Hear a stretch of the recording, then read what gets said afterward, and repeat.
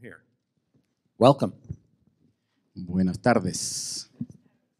So we're here to have a conversation with ourselves and with you about the connections between music and film. Excuse me. I think we, in general, approach it from two different positions. I'm a filmmaker who works with musicians. Quique has made films, but he's more of his life is music, and the way those things fit together is very, very complicated, very interesting. They could be at odds, or they could converse and dance together. Yeah. And in fact, what people say about things like this is, it'll either be great or it's a train wreck. And and I started out doing films with music in them before I understood how this worked. So I thought you just grab some records and put them on the soundtrack. I later found out that you can't do that without paying people. But that's the way I started out. And so you get to the point now where, in general, when you make a film on a financial level, it's always cheaper to work with a composer. That seems strange. You're hiring a composer, but the people that control music are the most greedy people in the world that I've ever met. And so if I did a film that had a lot of old recorded music in it, and then I went back to try and clear it. It was going to cost $50,000, which was around half the budget of the film. So at that point, I worked with a composer. And, so that's sort of playing catch up. But now I've come to realize that, I always thought composers were a luxury, that only Hollywood could afford to work with them. And that's not true. But again, it's a collaboration. It's the chemistry has to work, everything else to work. The composer has to like you. You have to like the composer. And Quique and I haven't worked together, but we hope to, and we like each other. So it's a good start. So you want to start off by? No, just by saying that my experience of making film for music started many, many years ago, and there are many ways that somebody who makes music can contribute with making the story and the narrative deeper, more interesting, and more grabbing. I think that's the role of the music to converse with the image. And there are many ways that, in my experience as a musician, that I've done work either by looking at an image many, many times and try to capture the essence, the aura of that image, and try to render some kind of a composition that will help this image to go and add layers of meaning. I think that's the role of a composer.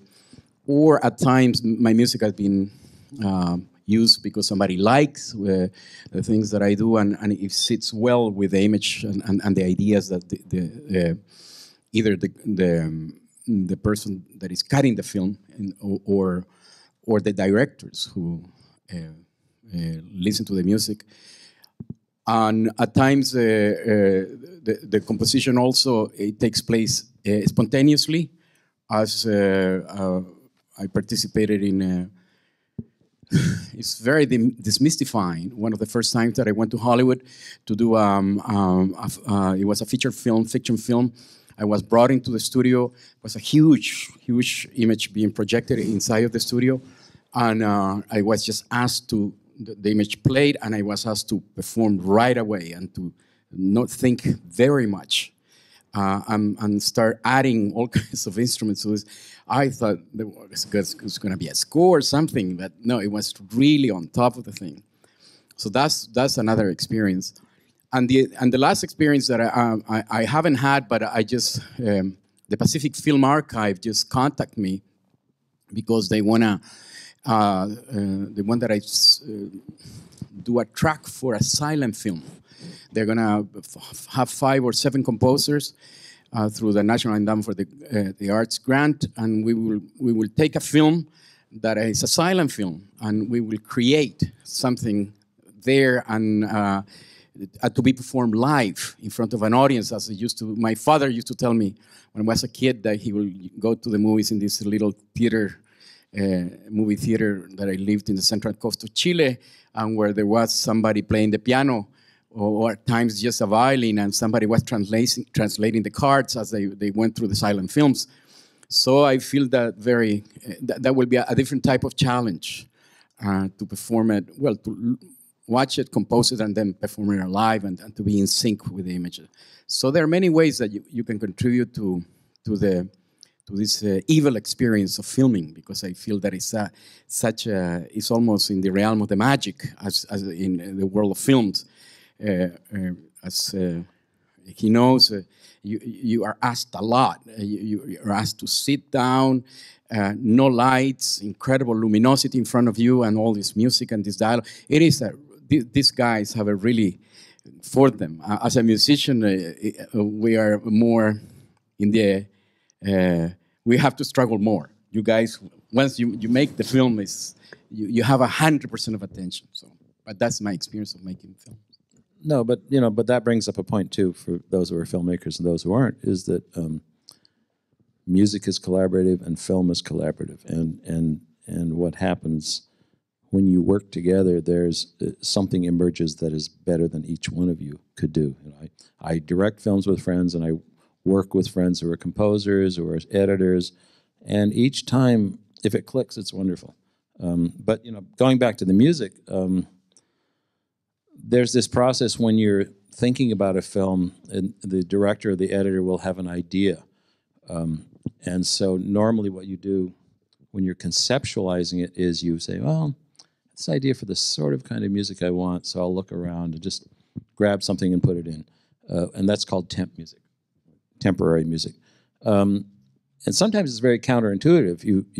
The things you think will work don't work, and then all of a sudden there's a surprise. And sometimes it's ironic. The very famous, I think one of the most famous scenes in Apocalypse Now is where the helicopters are coming in, and you have Wagner's March of the Valkyrie, which has nothing to do with Vietnam, but it has to do with their sense of how powerful they are and what a brutal war it is. So it's the film is the music is a really insightful comment on the scene, and it is integral. In general, my feeling is that it's wonderful to collaborate with people like this, but a lot of filmmakers don't really sense the power of what you can do with music. It really makes a difference. So anytime I'm thinking about something that I know is having music in, I almost have to be inspired by the music to get a handle on what I'm going to do. Even if it's temporary, and then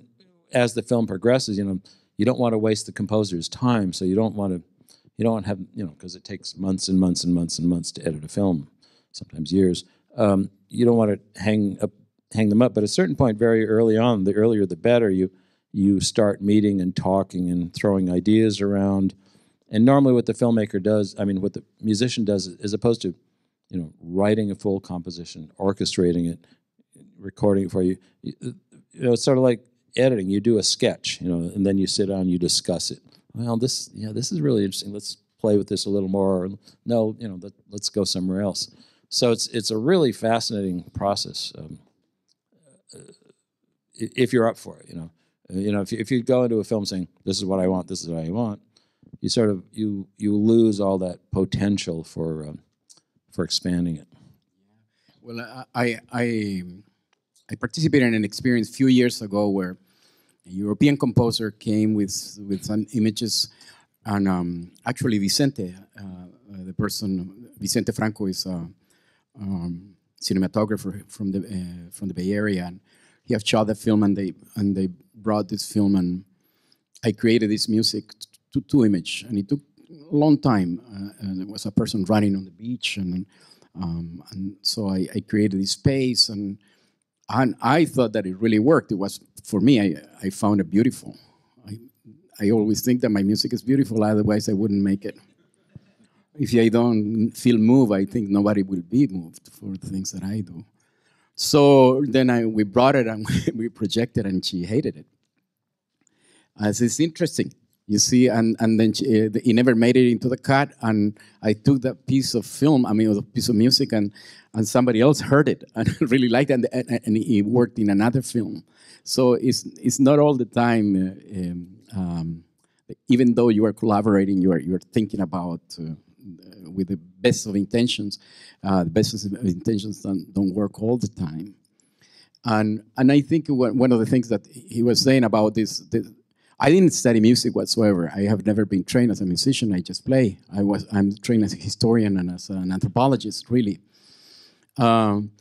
So everything that I know about music, I have read and then I've experienced by making it. And so there is something very important in film, either fiction films or documentaries, which is character, building up character. And that comes straight from Wagner. The notion that certain people will have a specific music, certain spaces will have a specific type of music. So you kind of watch the footage and you say, okay, this is going to be a leitmotif. It's going to repeat. Maybe it's going to be only one instrument. Maybe it will be full, and then maybe it will be a full orchestra. So we really borrow from opera. Really, that's how you compose a film from opera. That every character has its own music, really, and its own tone, its own depthness, and so it's very much something that has been borrowed from all times into film. Yeah, I think at one point we can talk about our favorite soundtracks, but let me just refer you to one film that I love. Fellini did a film called Amarcord. And actually, I don't love the film, but the soundtrack was written by a composer, Nino Rota, who also collaborated on The Godfather. The whole soundtrack is 2 tunes done in infinite, like the Goldberg variations. And each time it's different, and each time it brings something different to it, a different nuance, a different texture, which is really marvelous. Maybe we should show some stuff. Okay, let me show you a piece first, which is my clip number 1, and let me tell you what it is. One of the things that I'm really interested in, because I'm very interested in context, and when you do a film, I'm working on a film in Bolivia, you want it to feel like Bolivia, but at the same time, it's very hard to build. It's very hard to build a film out of that cultural material. You have to sort of integrate it in a wider thing, and I'm always trying to have those 2 things talk to each other, to have the composed music talk to the real music. So this is the opening for a film I worked on called The Good War and Those Who Refused to Fight It, which is about World War II and conscientious objectors. And the reason I brought it is because the way this sequence worked was we found a piece of footage that had a song in it. We really liked the song. The song was a comment on what we were doing. And that was the basis for building the music. The song didn't have enough motion. It didn't have, it didn't allow us to switch gears enough. So the composer we worked with took that song and used it as the basis for the piece. So if we can look at cut number 1, this is the opening. It's around a 4-minute opening of the film The Good War.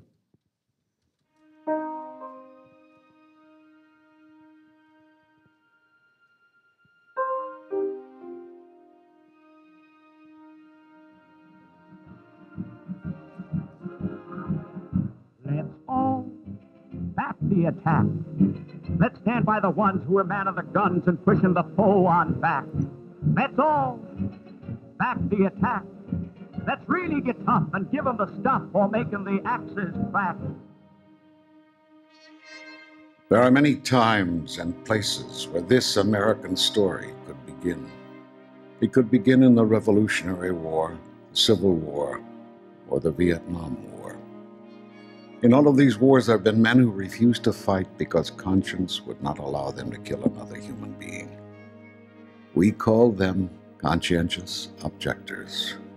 Sometimes I think those of us who believe in nonviolence feel ourselves to be a separate breed, and we're wondering if somehow or other we're, not fully human beings or something or other. Let's all be good soldiers and back the attack.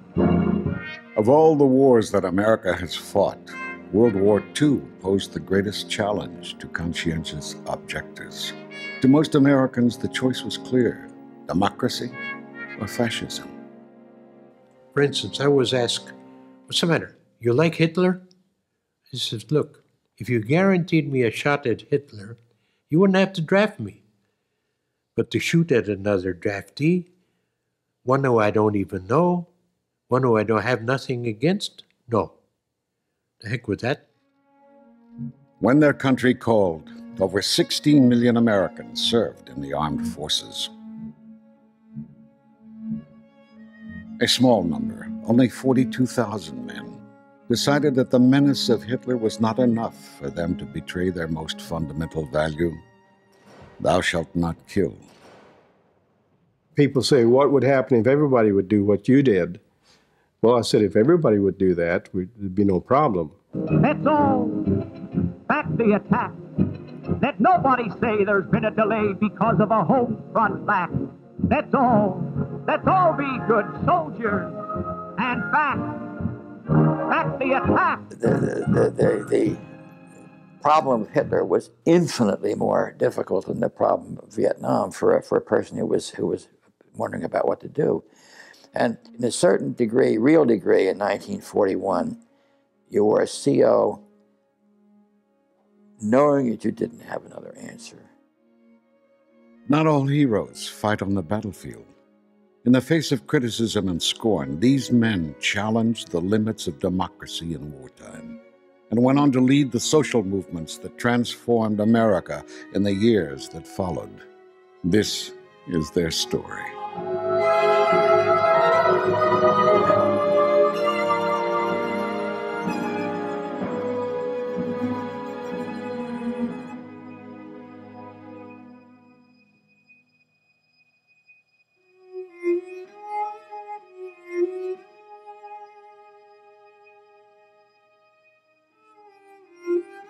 I was 3 years old when World War I ended.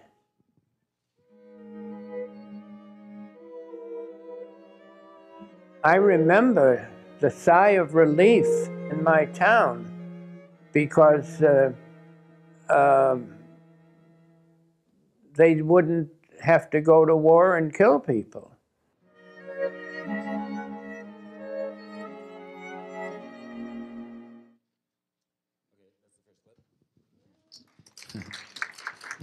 So that was an attempt to have these two different musical worlds speak to it. You know, the upbeat optimism of the period and the sort of the elegiac, memorialized, the bittersweet nature of the war.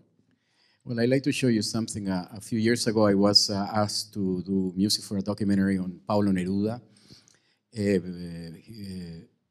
And I lived in the coast in Chile, 2 towns from where Neruda has his house, where he wrote most of the poetry. He used to come to my elementary school every year and read to us. I found him so boring. This old man with a whole bunch of books, he came every year, and we have to go and see him again. And so little I knew about it. And so when I was asked to do this music, I was totally thrilled. And so they showed me a lot of the footage, and I said, I don't want to see more of this, the beginning of the footage of the southern part of Chile. I just want to compose something, and let's try to see if it works. So this is that's what I did. I just saw lots of footage, different footage, and then I went home, composed something, and here it is. It is the beginning of the film. Maybe we can play it, Jeremy, the beginning of this part. And then gonna show you something else that it was composed to image.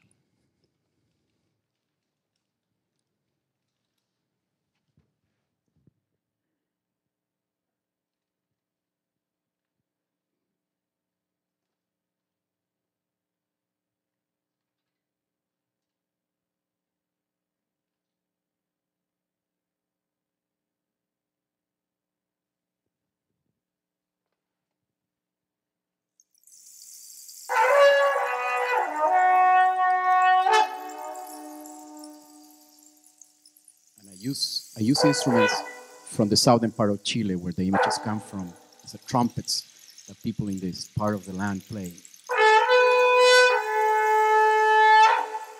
They're made out of horns of animals.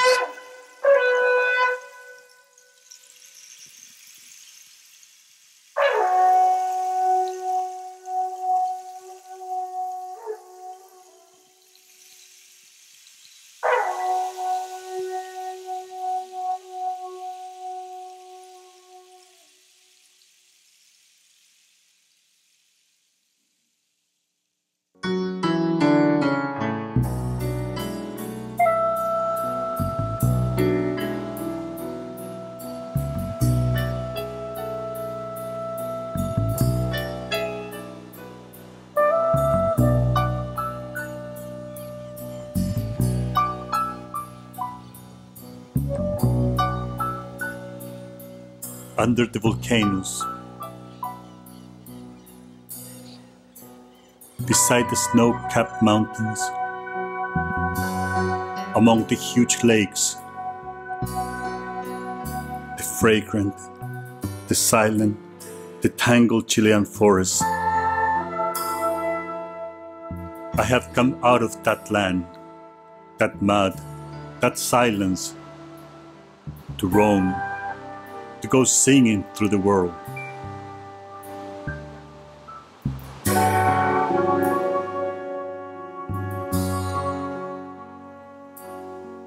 Neruda's journey began where the rain was born, in the peace of southern Chile.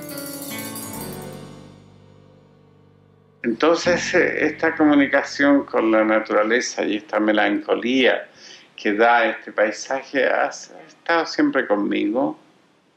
Es algo natural en mí. Es nada más que eso. Yo soy un producto, pienso que soy un poeta natural. No es con orgullo ni con humildad que lo digo, sino que pienso que los poetas tienen que ver directamente con la tierra.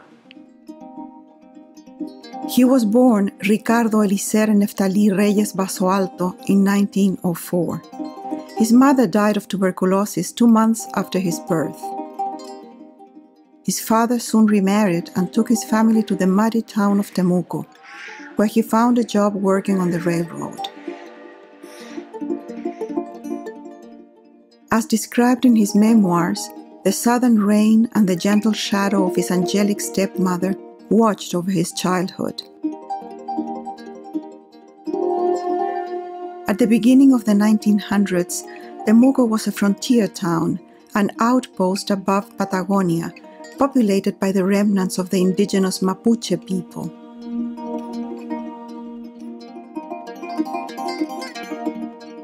We can stop here. Yeah, we can stop. Neruda called it Chile.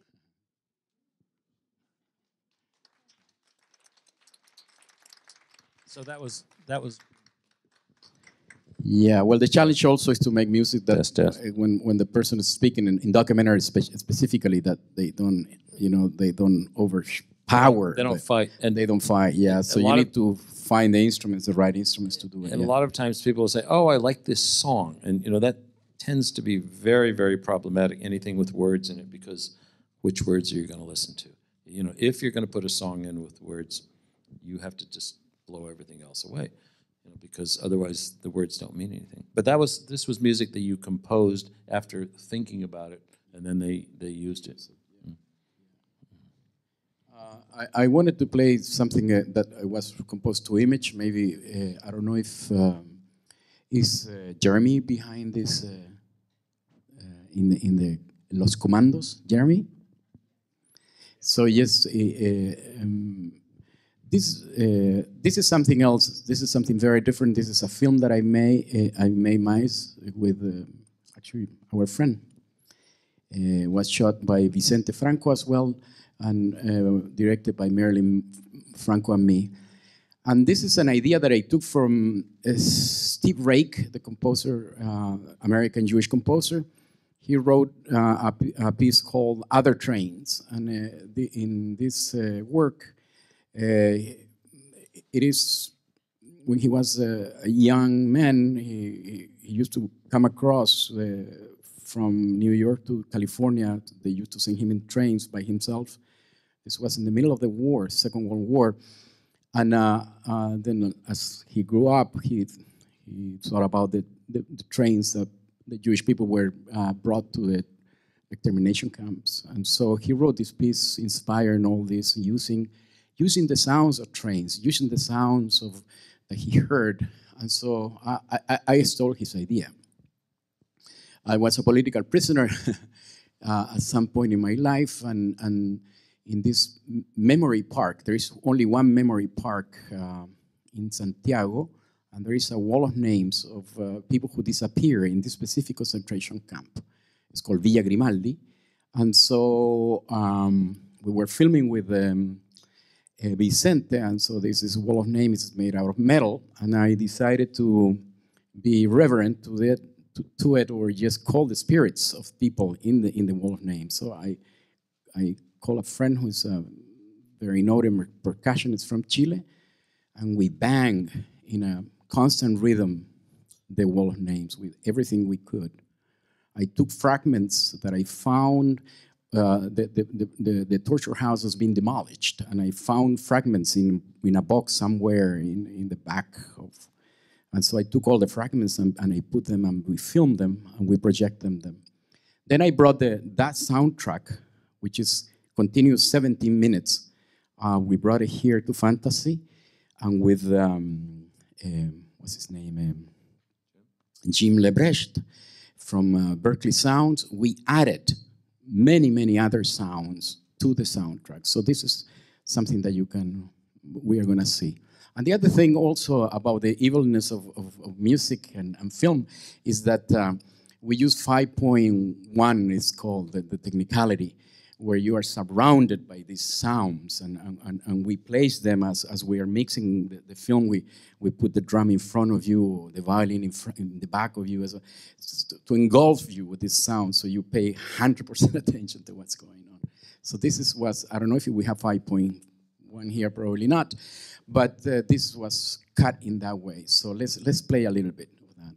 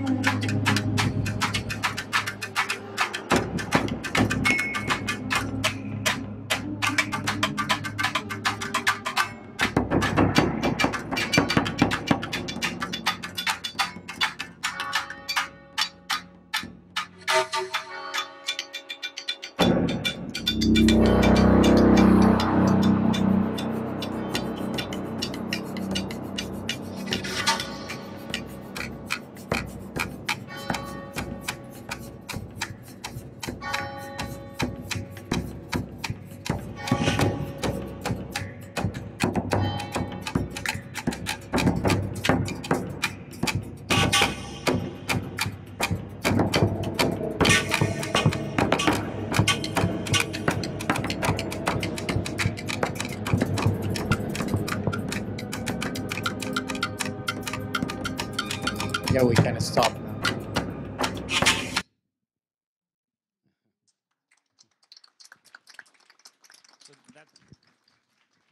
Yes, that seems to be seamlessly integrated. You can't even tell what's the real thing, what's the performance. It's really fits as one piece. That's also the job of the engineers or the people who are helping in the mix, because Jim is such a master. You work with him. Well, it's the mixer, it's the composer, it's the editor. It was Michael Chandler's an incredible editor. Yeah. and somehow something wonderful comes out of it. Yes. Okay, moving right along. Music does a couple of other things too. It does a lot of things. One of the things is that documentary film has, since it's not done from a script and since it's composed in the editing room, it has problems in holding together. Sometimes it feels very fragmented, very rough, depending on how it's shot, depending on how you're integrating other materials. So I want to show you, just by way of illustrating that, I'm working on a film right now on the Israeli-Palestinian conflict, and this is a sketch for a 2-minute opening. I want to show you the 2 minutes without the sound and then with the sound. Okay, let's look at cut number 2, ITA open, no music. Sound.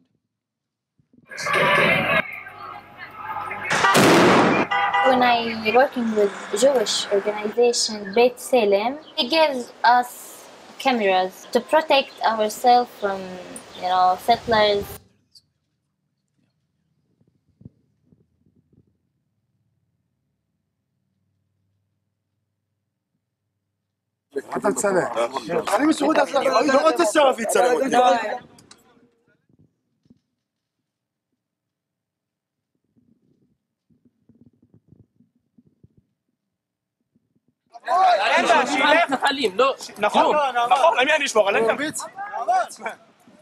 התפקיד שלך זה לא להגן על התושבים הפלסטינים גם? לא, מה פתאום? לא, זה לא התפקיד שלך? לעם שלא כמוך שבוגד בו. Muslims are here, but this is a Jewish area. So, when God wants to take someone back, he'll take someone. When we leave, we lose. أنا بنات أخي بعد ما إنه علموهم بيت سلم كيف يصوروا وأعطونا الكاميرا علموني كيف أصور لأنه الواحد مش ممكن إنه حدا يكون موجود.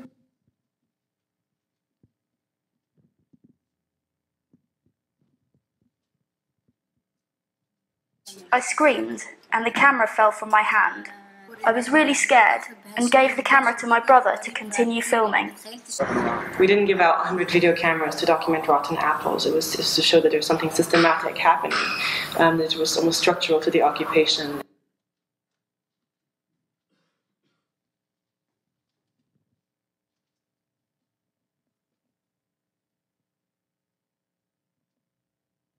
אני צלם בצלם בו, אפשר לדבר איתך? טוב, אתה צלם בצלם? אוקיי. גם אתה עצור. Okay, let's look at the next clip now, the one with music, and then we're going to stop and take some questions and comments. Can we look at number 3? So before we look at it, let me just make one point. That's got a lot of interesting stuff, but it really doesn't feel like it hangs together at all. So, and I'm not saying this is the answer because, frankly, the film is hard, but the beginning and the end are the hardest. So this is definitely a work in progress. So let's look at the beginning with a little bit of music.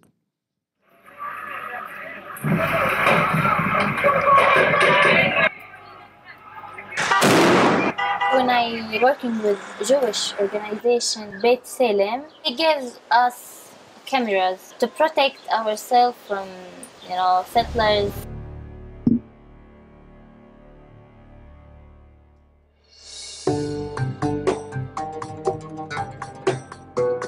אתה מצלם.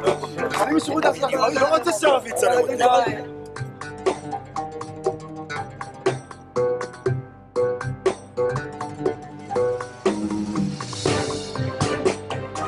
אין לה, שילך. נכון, למי אני אשמור? עליך תרביץ? התפקיד שלך זה לא להגן על התושבים הפלסטינים גם? לא, מה פתאום? לא, זה לא התפקיד שלך? שאני על העם שלא כמוך שבוגד בו. Muslims are here, but this is a Jewish area. So, when God wants to take someone back, he'll take someone. When we leave, we lose. أنا بنات أخي بعد ما إنه علموهم بيت سلم كيف يصوروا وأعطونا الكاميرا علموني كيف أصور لأنه الواحد مش ممكن إنه حدا يكون موجود.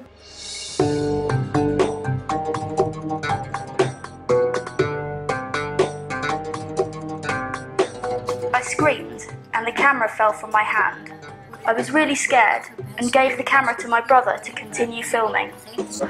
We didn't give out 100 video cameras to document rotten apples. It was just to show that there was something systematic happening, that it was almost structural to the occupation.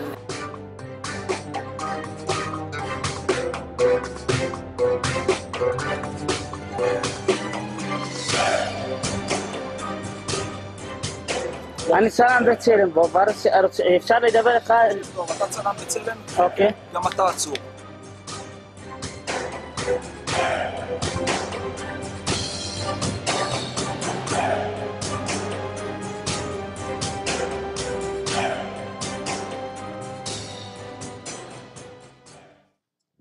So you see how music can become a very critical element in telling the story.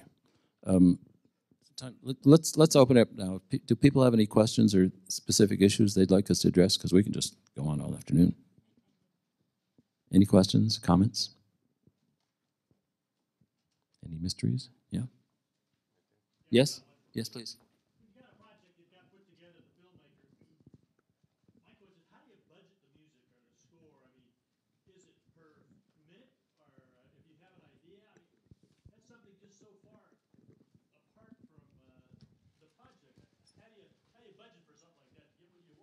Well, it's part of budgeting the whole film, and again, back to this issue of people not taking music seriously. Yeah, you'll have $75,000 to shoot stuff, and you'll have $5,000 to compose the music. So take it or leave it. So I don't know how you work. A lot of times when I talk to composers, I'll say, "Well, this is an hour show, and I think there'll be maybe 10 or 15 minutes or 20 cues." We sort of figured that out that way. You said, yeah. And the other thing too is, given that documentaries are always underfunded, naturally the music you have for the composer is not as much as they deserve, as what their work is worth. So what you do frequently is, I should be paying you 2 or 3 times this much, but I'll make a suggestion.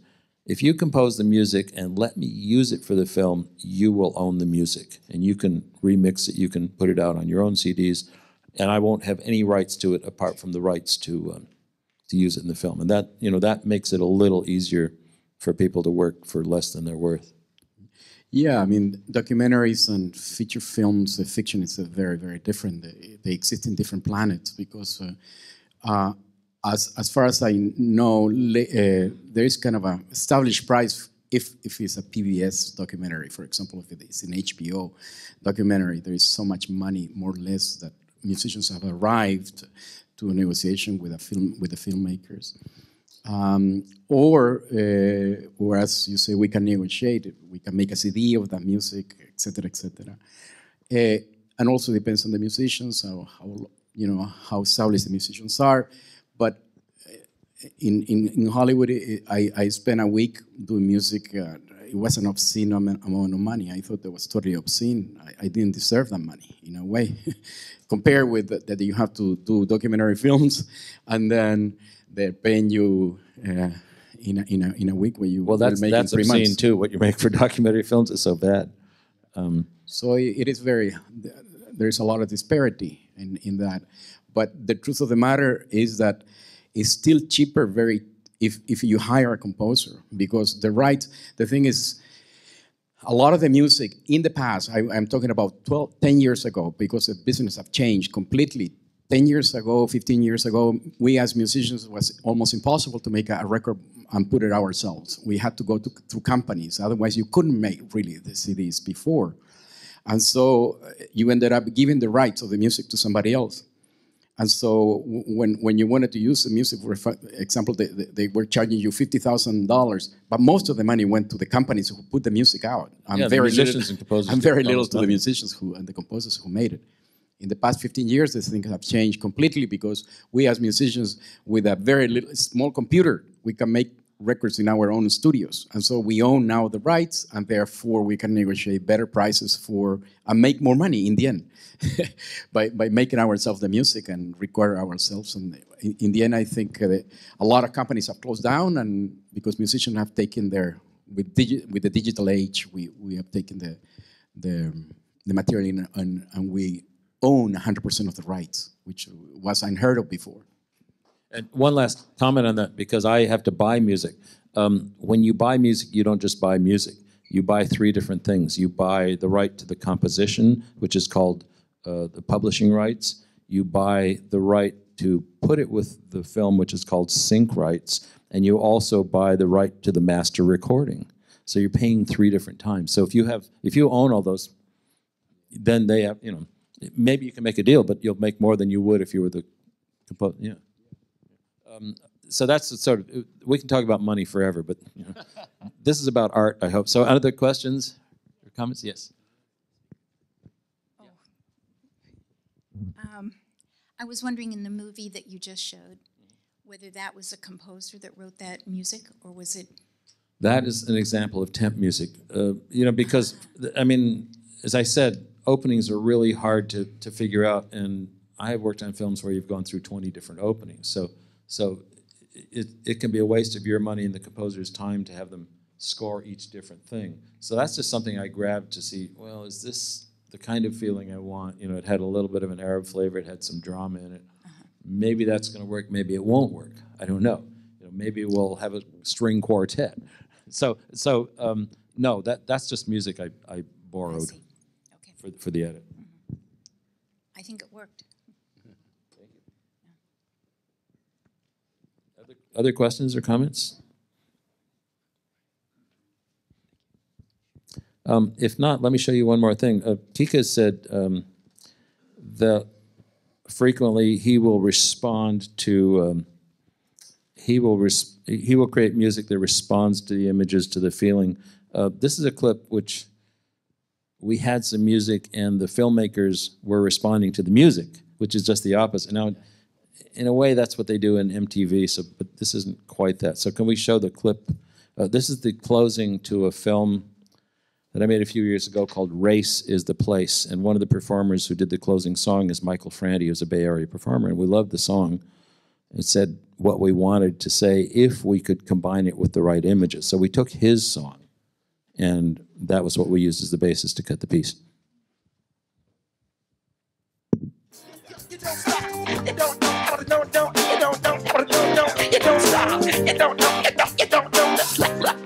Ladies and gentlemen, ladies and gentlemen.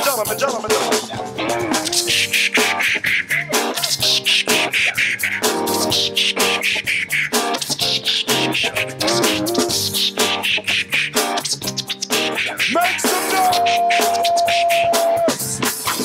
Don't stop. One music, one speech, one teachers and the things they teach. Around for the last 500 years. War just messing up the atmosphere. One Muslims, one Jews, one Christians and Hindus. A whole lot of people saying kill them all. They got a one Mumia, Abu Jamal.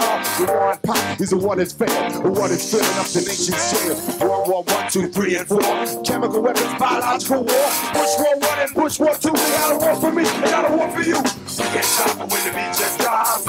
And we don't stop. We can't stop it with the rebel rock. And we don't stop. We can't stop until we hit those heights. And we don't stop. We can't stop because we love this life. Whoa, yo, yo, yo.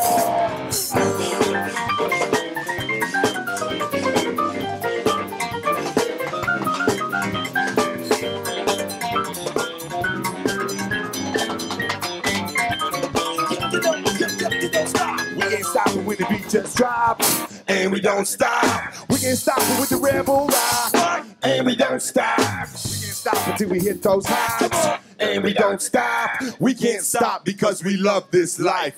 Whoa, yo, yo, yo. Don't stop, stop, stop,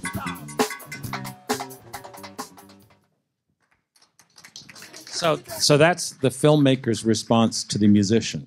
So it can work either way, or it can also work back and forth. We're playing off each other's ideas. I just to say something about the film that we made with Marilyn Melford. You can watch the film in iTunes. It's called Archeology of Memory, and that's the music that has the wall of names. The music is I think it's a 55-minute film that was played in PBS for a couple of years, and so you can watch that and see the entire sequence of the wall of names in that film. But that's a film that's inspired by your music, really. That is to say that the core of this film is a suite, an elegy, a response to what happened in Chile. That's so the whole film is really, the film would have nothing to do with anything if your music wasn't there, because that's what the film is. It is about composing the music, actually. Yeah, I've been lucky about it because a few years ago there was somebody in the dentist in Chile. He's a director, and the dentist was playing some music, and it was my music, and he loved the music as he was in this session, and then he called me. So I'm scoring this film, a new film that he's making because he heard the music. So I've been lucky because he has some. Ah, okay. Thank you. It has always people have told me that I tell stories with the music that I do. So yeah, I've been lucky that people pay attention to the music and put it to images for sure. Yeah. Any more questions? Maybe we talk too much. Maybe we want to show another clip. No. Yes.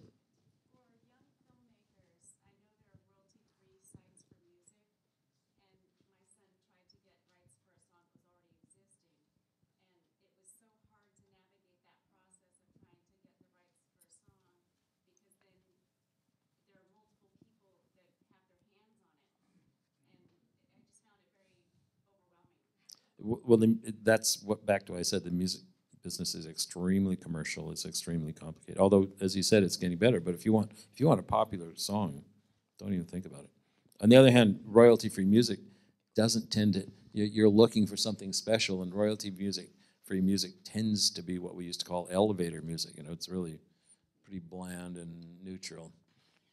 And I think that's a mistake also to maybe get enamored with that music, because it will be maybe impossible to really obtain it. And so I know there are sites where filmmakers ask if you want to, that somebody wants their music to be put to films. And so there are also interchanges, you know, because if it's a new composer, a young composer, and wants to be exposed with it, so you can find matches about also. In my case, as I got older, specifically with young people, I've given a lot of rights to young people to use the music because I remember being young and having opportunities. Older musicians hire me. You know, I was 14 and then I was playing with 25-year-olds, so why not now? So I give also rights to a lot of musicians, filmmakers use my music for free because I think that's the way it should be. Sure. But let me add something to that in terms of the money side again. When you buy rights to music or to still photographs or art, you know, every single image in that clip had to be paid for. When you buy rights, you buy them for specific uses and for specific time periods. So a lot of times what documentary filmmakers or low-budget filmmakers do is, you know, the bigger the audience, you know, broadcast television costs one thing, theatrical TV costs another. The bottom of the list is what's called festival use. And when you make a film, you enter in festivals to get prizes and to meet distributors. So you know, you pick the bottom end of the scale. You don't pay top dollar. And you know, I don't know exactly how, you know, the music's sold differently than film. Film is sold by the second. So you know, so you can, if there's a song you like that's outrageously expensive, it's possible, not sure, but it's possible that if you pick the festival level of rights, you usually get a better deal. So that's a strategy. You know, and again, you know, you didn't have to used to buy film festival rights used to be free. Now they're not. You know, 10 years ago when the internet started to become popular, everyone thought there was a lot of money, so they were going to charge a lot of money for internet rights. It turns out that, you know, there's money in the internet if you're, you know, if you're a content aggregator like Netflix, but usually not for an individual filmmaker.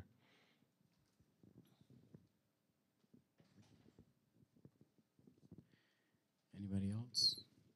Well, I think. How are we doing on time? Have we gone over? Yeah. Sorry. If anyone wants to talk afterwards, we'll be glad to chat or, you know, discuss other things. Anyway, thanks very much for coming. Well, thank you for inviting us. Thank you very much. I want to thank Quique and Rick for coming here and sharing all their information and showing their clips. And don't run off yet. As a token of appreciation from the Albany Film Fest, for you for being a judge as well as a guest, Rick and Quique for being one of our special guests. Thank you very much for being here today and sharing all your information and your film clips. Thank you. Thank you very much.